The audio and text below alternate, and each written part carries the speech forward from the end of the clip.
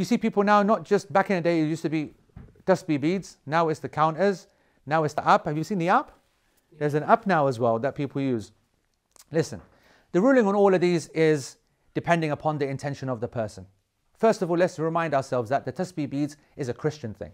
They're called rosary beads. We don't realize this because we don't see it, but Christians also have Hail Marys and say it this many times and whatever. And so they go through the beads, and that's where it comes from. So we shouldn't go to that level. It's not from the Sunnah. The Sunnah is to use your fingers.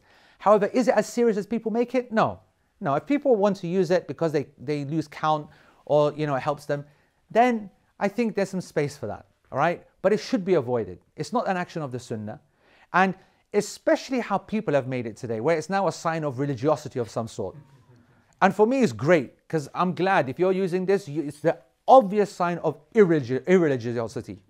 Irreligiosity.